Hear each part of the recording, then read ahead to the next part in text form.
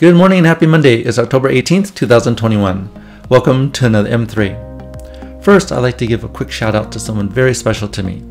Me, happy early birthday. Actually, on this coming Wednesday, October 20th, 2021, I will be officially turning 50. Thank you so much, everyone, family and friends who came down to celebrate this past weekend.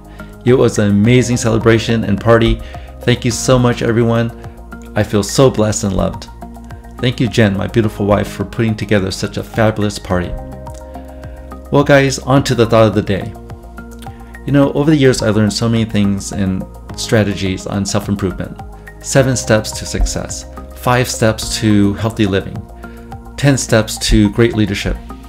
But what if there was a 1-step strategy to help you de-stress during moments of anxiety, pressure, feeling overwhelmed, in moments of impasse? Well, here it is.